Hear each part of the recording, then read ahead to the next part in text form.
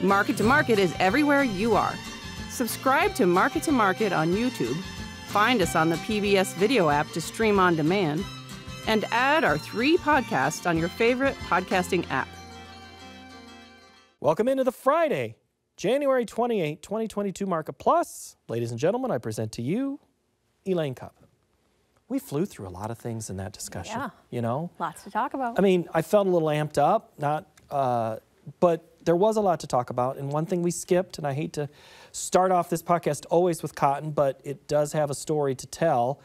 It still is in an acreage competition battle. Is that I always ask that question because it always seems to be the answer. Is it part of the story? It was part of the story, but I don't think it's even the headline of the story because it's a very hot market, but it's hot in the nearby, $1.20 per pound. I mean, that's higher than it's been since 2011 when the United States effectively ran out of cotton. Right, And that's not the situation right now. I mean, actually, stocks-to-use ratio-Y or ending stocks, it's pretty much comparable to last year at the same time. So it's not like we're running out of cotton. It's not a supply story. It's just a demand story, which is sort of the global economy writ large. And again, the whole buy commodities as an inflation hedge sort of idea. So, sweatpants take a lot of cotton. Yeah, Sorry. No, very much. But the new crop is more like 98 cents, so it's not as hot as the nearby. It's very much inverted. But to the acreage battle point, yes, new crop at 98 cents is also motivating to plant cotton. All right, we have a couple of acreage-ish questions, but a lot of South America. Thank you, everybody who submitted via Twitter or Facebook, and we had a couple from Instagram, and we always do that shout-out on Wednesday and Thursday, and we put them together here on Friday. So we're going to start with Gary in Franksville, Wisconsin. He asked you, Elaine, via Twitter, at what point when the Fed starts raising rates does money leave stocks and move to commodities and ag? Already happening. When? I think it's been happening for the past year. I mean, the expectation that interest rates could only go up and that inflation would occur during the massive fiscal and monetary stimulus that we've experienced over the past, well, decade. But last year in particular, I mean, the investment community has been looking for inflation hedges for at least the past year. Did they put that money into Bitcoin? They did up until about 3 months ago. So then what does that have in it? And we asked it on the way up. Now on the way down with Bitcoin, what's that impact on commodities? It just makes me feel nice. I think it makes all commodity producers feel nice when Bitcoin collapses. Really? Why? Doesn't it make, I mean... but I mean, there's people who took some of their farms and took some of the open areas and put some mines up, right? You don't know anybody? I don't know anybody, and I shouldn't, it's not nice of me to dance on the grave of somebody who's suffering, but my perspective is, you know, commodity producers do real work and bring a real product to the economy that is used by real people in a real way. And Bitcoin has been, in my opinion, more of a pyramid scheme. It's nothing. It's an imaginary token that has no value.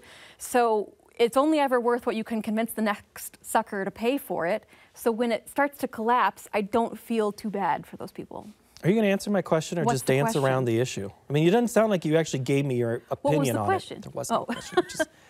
Yeah. She had a strong opinion on that, wanted to make sure we got it in. All right, let's go to Phil in Dresden, Ontario.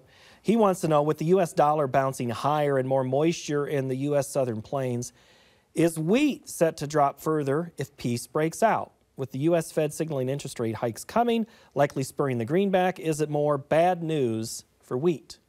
Yeah, all of these things could weigh down wheat prices. And, you know, other bad news that could come is not necessarily even from prices, but from production prospects for U.S. producers who don't really have a sense of how well or poorly the Kansas wheat crop, for instance, or anything out in the Southern Plains or in Colorado where it's been so dry during a cold winter. You know, we don't know yet how bad the production prospects may be. A couple of weeks ago on the roundtable, we asked if anybody had pictures, and we did get a few that came in via Twitter. I posted a photo yesterday on the Facebook page of where the snow cover is. It's a lot of wheat acres, not with any cover on it. Yeah. And that doesn't help matters. No, but it'll help prices, I guess, but not in a good way. Not in a good way. Okay, let's move to Robert in Garwin, Iowa. This one came in via Facebook. Robert, thank you. How long before our acreage battle here overtakes the South American weather story that's playing out now? Yeah, and I kind of mentioned it on the show. The South American weather story was largely ignored by the market. You know, we even saw the Buenos Aires Grain Exchange increased their good to excellent ratings of their corn and soybeans this week. They actually had a bounce, and yet the markets did not fall. I mean, they're sort of immune to the idea of the South American weather story. But anyway, the traditional time frame for this acreage battle is going to be February. February starts on Tuesday, so that's when we start to do the averages for the crop insurance reference prices. So that's when it matters. Any reason to think that down the middle average guesses are going to be in play this year? I very much think that, yeah.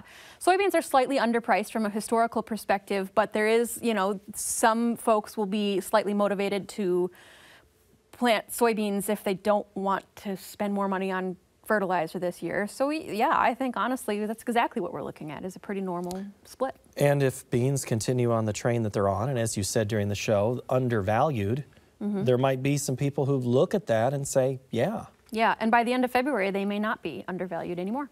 True. Okay. Mark in Humphrey, Nebraska. You mentioned this just a tiny bit, and you can keep showing this video because it fits. How long will Malaysian palm drive soybean prices? Yeah.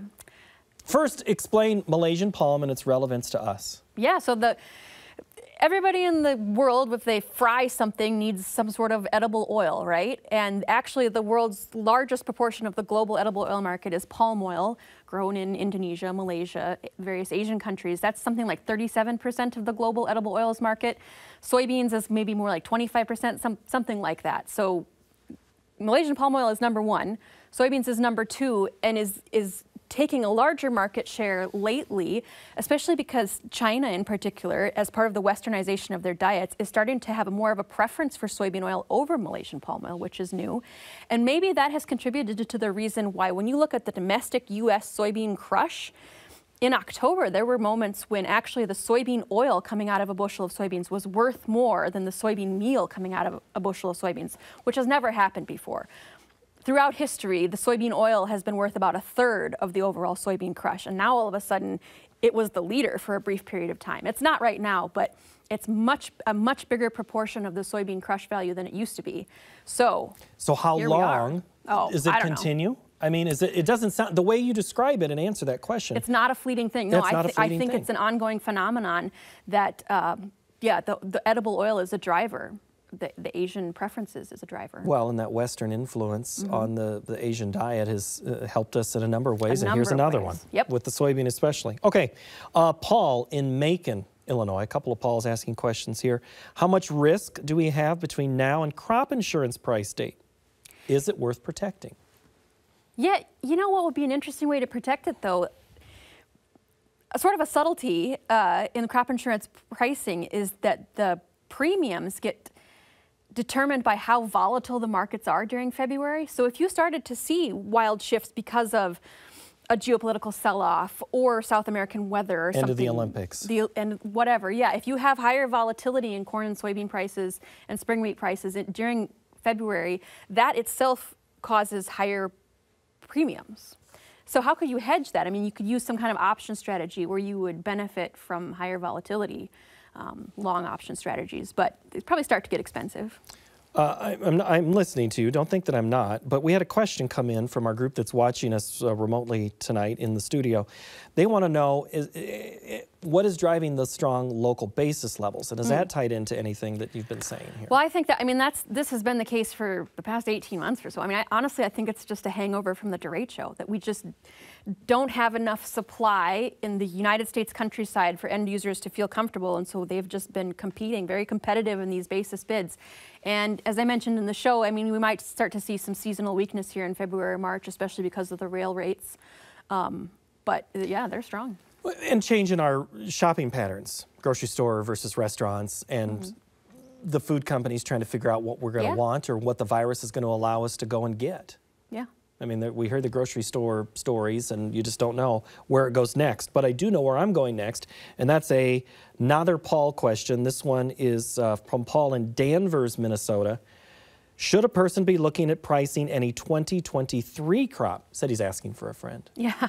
No, I like selling 2023 better than I like selling new crop 2022 right now, just because there's so much fundamental support for the 2022 marketing year right now. But the 2023 prices, it's like $5.40 for corn, 12 something for beans. I mean, you cannot go wrong. And eventually you got to think the world is going to sort of catch up to supply. I mean, it's very uncommon for commodities, grain, agriculture commodities specifically, to have these sort of levels for many years in a row. Many years in a row sounds a little bit like history. We started with a little history. We're going to end with history in this last question. Roger in Hancock, Iowa asked, how does Russia-Ukraine production now compare to their days as part of the USSR? I don't have specifics, but I did, you know, with concern of the Russia scenario, you know, like I mentioned on the show, Russia's a really big wheat exporter.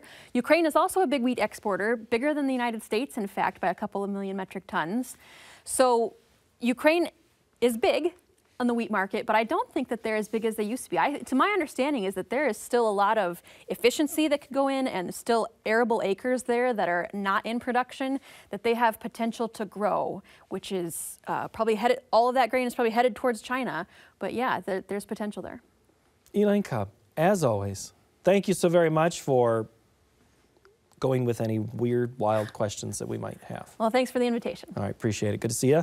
And that will do it for Market Plus. Next week, we're going to look at the cost of expanding the use of medical marijuana, and Mark Gold will analyze the markets. Thank you for watching. Have a great week.